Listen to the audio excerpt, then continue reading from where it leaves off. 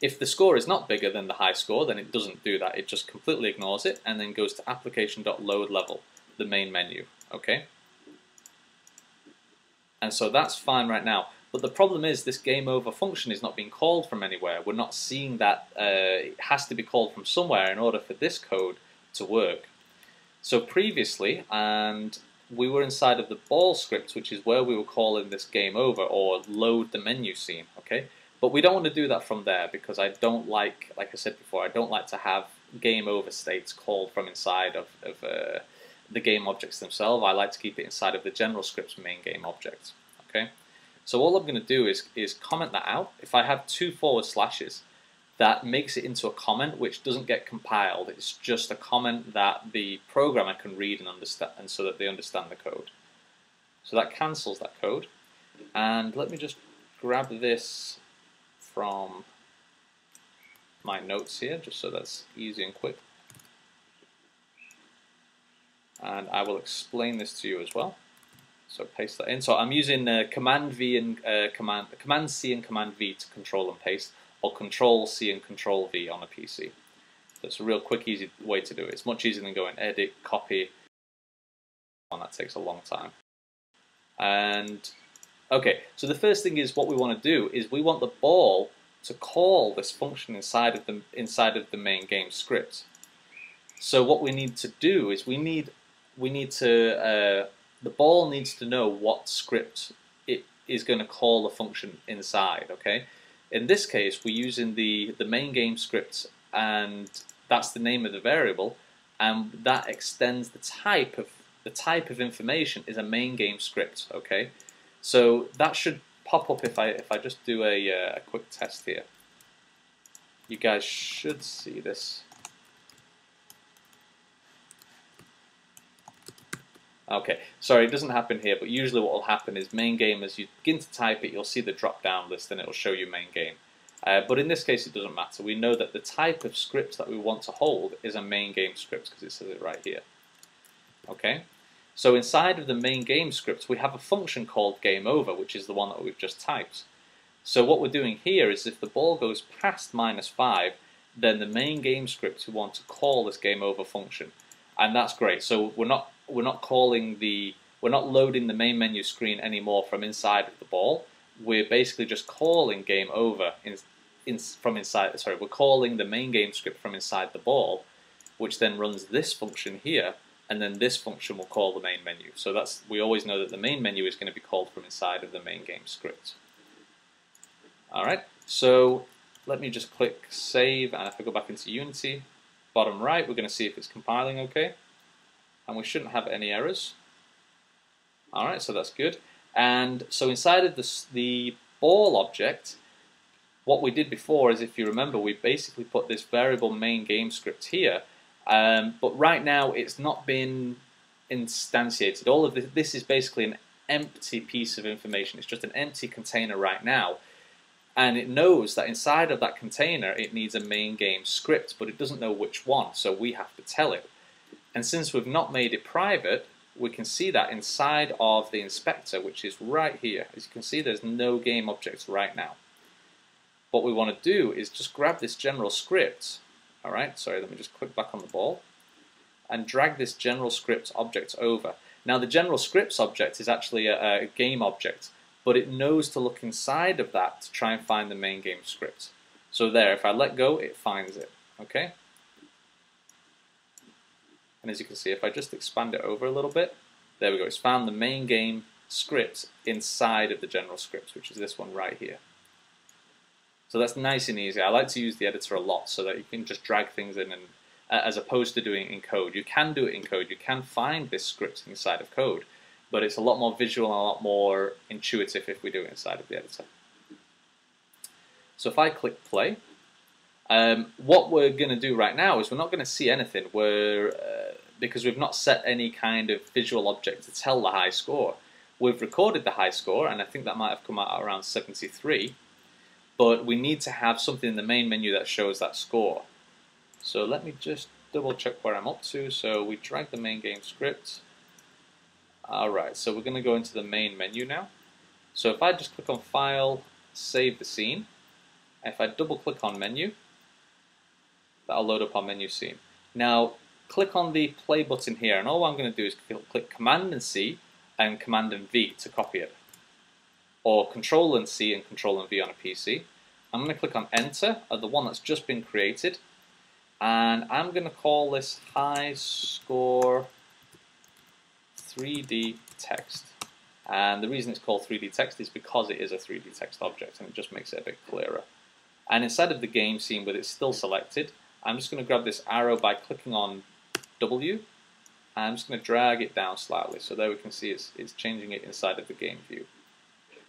And I'm also going to remove the box collider here. So if I go over to the high score, make sure it's selected, right click on this little settings button here, and then click remove component.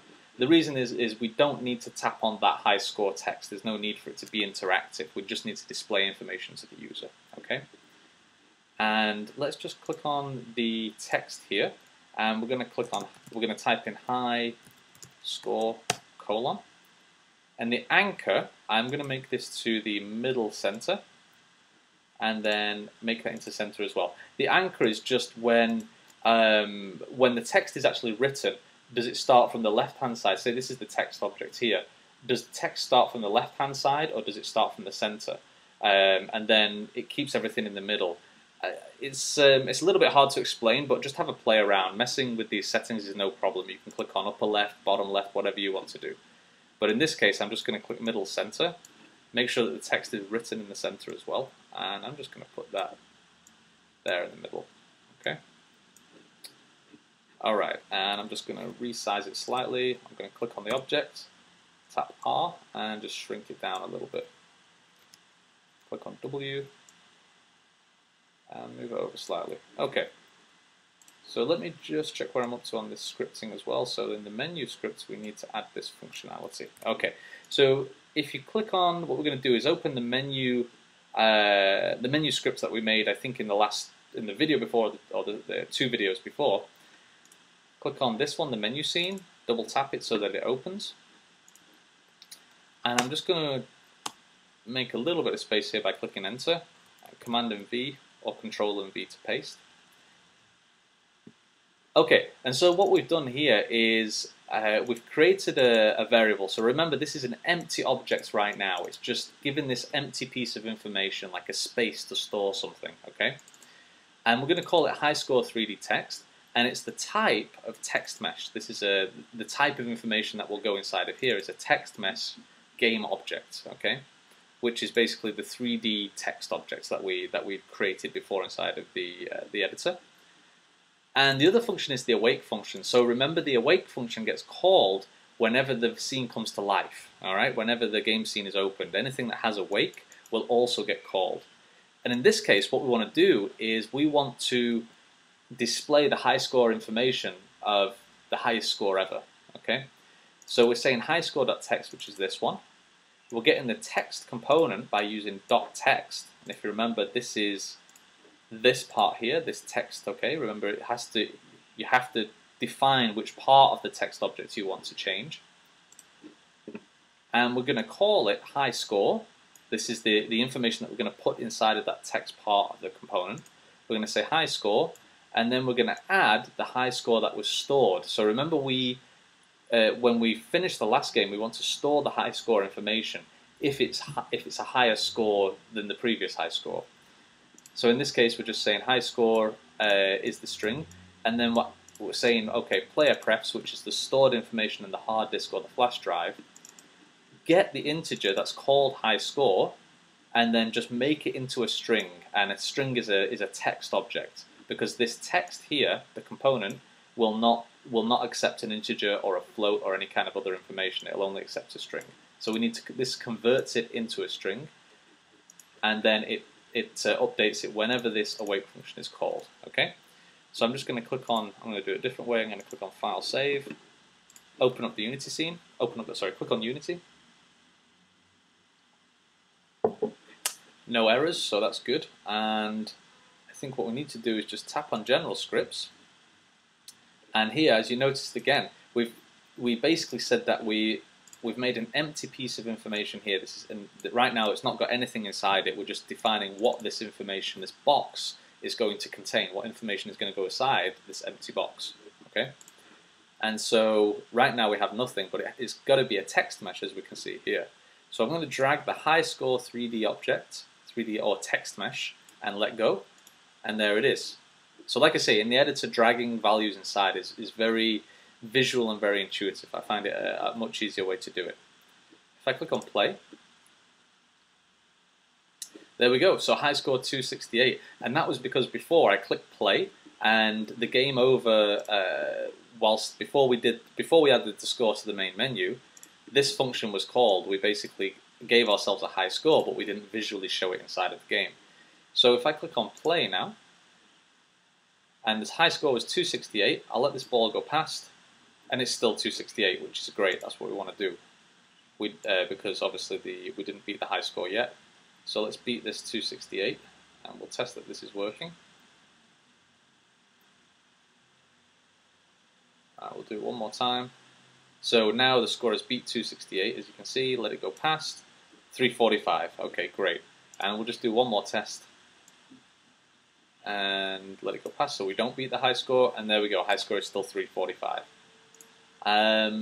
So I think that's pretty much the end of this here. So yeah, test that the high score is working. So, but anyway, guys, like I said, this is that's the end of this video for now. But I'm going to continue the next part. We're going to add in the next one, we're going to add some more scoring objects, and we're going to make this game a little bit more visually attractive as well, because right now we've got the sort of the meat and bones of the game, the structure and how it gets more difficult and so on. But we do need to add something more visual, like you know, background or drag effects. And so in the next video, we're going to make it a little bit more pretty.